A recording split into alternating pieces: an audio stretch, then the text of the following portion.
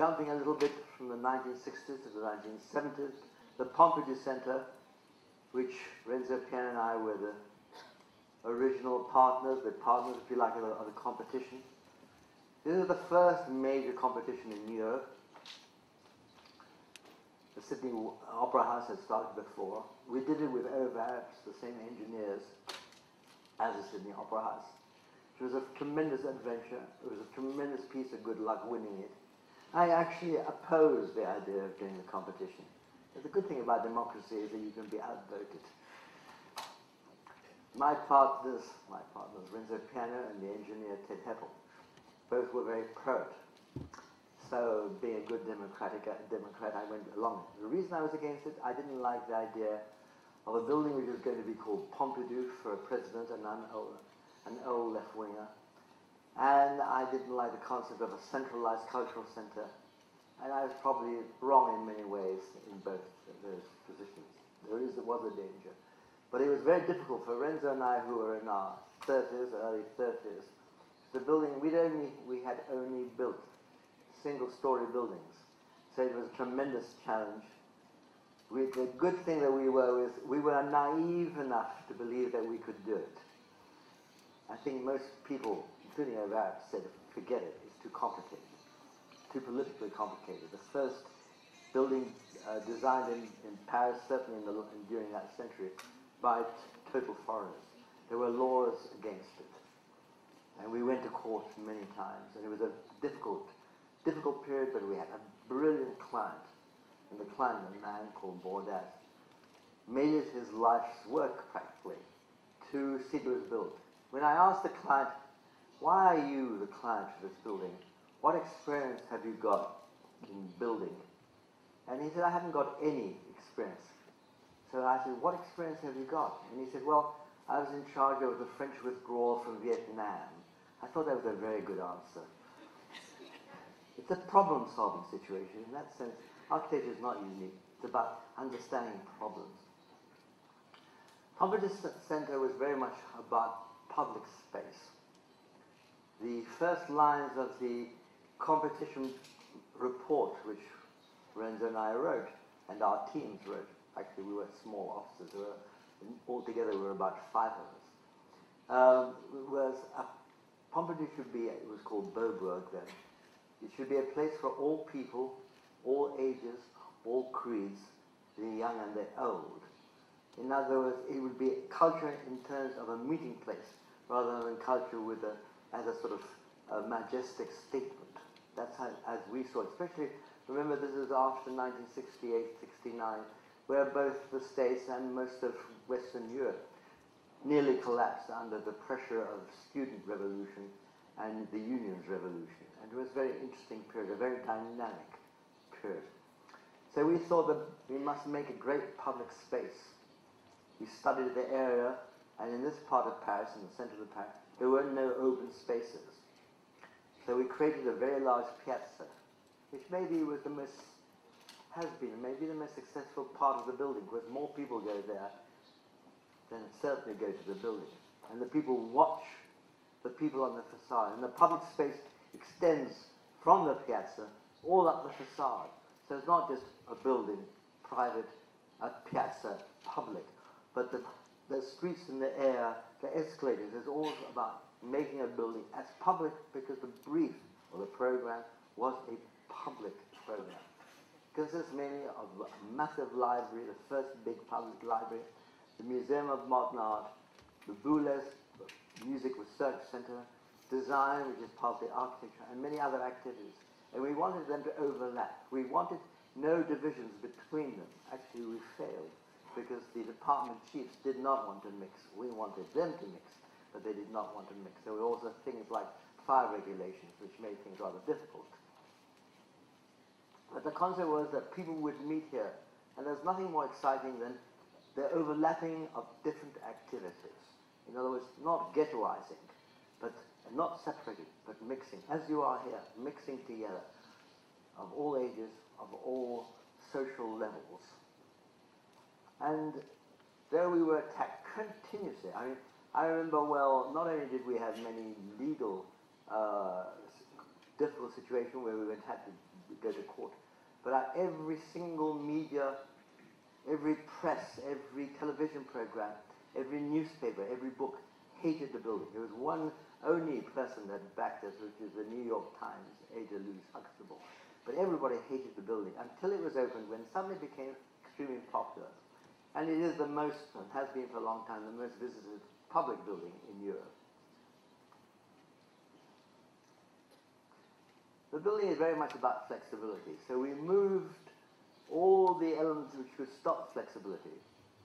So whereas, I'm going to say Le Corbusier, Frank Lloyd Wright, and so on, in their period, remembering they were 30, 40 years before us, 50 years before us, talked about the plan generating the solution. We thought the plan was not that important. Yes, the plan was important because we had a piazza and a building. But we said, we don't mind whether the museum is on the top floor or the bottom floor. We just leave public space because we don't think that whatever we decide today will be there 20 years hence. And we built a library, for instance. At the end of when the library was finished, books practically didn't exist. But when the library started, it was all books because, of course, information technology has taken over the whole communication system. Paintings, modern paintings of the 60s and 70s are very different to modern paintings of 2010. So things are changing. The building is, in that sense, being continuously changed. So on one side, we had the people, the continuity of the people up the facade. On the other hand, we had the mechanical services. And in between the two, we had what we used to call two football pitches, totally void of any physical interruption because the structure went from side to side. The mechanical services that went one way, the people went up the other way. We also, in all our buildings, celebrate that concept of movement. We don't understand why when you get into a lift or elevator, you should not look out. Why you should be pushed together so a small person's head is pushed into the stomach of a big person, rather than the possibility of excitement of moving upwards. And of course, we like color, and we see color as a way of communicating not only how the building comes together, but very much about the theme. And this is the cultural center. This is the people's building. We were extremely fortunate because, of course, Paris is a historic city which had little change within the center. In the France, in the distance, yes, but here. But with the backing of Pompidou and with the backing of our wonderful client, we were able to put this machine. This is more like a machine. It's a changing machine than a classical temple. It's a thing which changes and adapts. Mechanical services change continuously. It's like electricity changes, the number of people change, movement changes, but space, basically the 1 meter 80, 1 meter 90 that we are, that is pretty constant. So it all serves into the central part, which is the sort of the place where the people are. But we get the grain, the rhythm, out of color, form, and shape down the side. You can see this question of scale, which is a very important part. This tells you very much what the building is about, this sort of robe of a building in the middle of this beautiful city. And this is what I've been talking about. In other words, mechanical services at one end, people down here, people along here, and these flexible floors all the way through. And talks about the process of construction, the importance.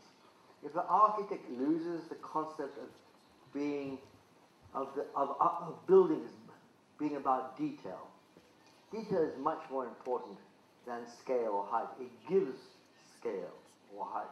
In the end, a building may be X meters high or Y meters long, but it's totally different if it is made in brick or stone or glass or pieces. We like very much the buildings are made of pieces, which they are in the end. We like to express those pieces, which give the scale of the hand, which is still probably the most critical scale we have. These are these rather wonderful things we call gerberettes, which are the brackets for the big beams. The beams cantilever 15 meters without any interruption, and they're pulled down by tension cables. We had a brilliant engineer who we worked with until unfortunately he died, Peter Rice. Without Peter Rice was really the hero of the Pompidou. And on the right is very much about scale. You can see the concept of a small piece against the total scale. The relationship of the leaf, of the vegetation, and the whole hierarchy of components. On the left, it's about the most wonderful thing we have, and you have it here in this beautiful city, Istanbul, as you have it in Paris. There is nothing nicer than watching people. There's nothing nicer than watching young people go by, young girls, young boys. It's very sexy. And that's really, in a sense, what it's about. It's people watching people. Now, it's also wonderful views, as you have, the best views in the world. Here we were looking at Montmartre at the top, somewhere down here, that's Montmartre, the theatre district, the historic 19th century district. Here are the people on the escalators. Here are people forming around, magicians, fire eaters, musicians, and so on. It's rather beautiful, these forms as well. And they look up at the theatre of the facade, and the people on the facade look down at the people. So Paris is very good. In that sense, much better than Britain. Britain has improved greatly, but in those days, Britain hadn't understood the importance of pavement life, and which you have understood for many thousands of years. Oh, sorry. Finally, I just wanted to show on this building, we had this exhibition 2 years ago of our work at the Pompidou Center. This is the entrance of the Pompidou, and this is our work. And this is the exhibition which was designed by one of my 5 sons, Abe Rogers, of that work.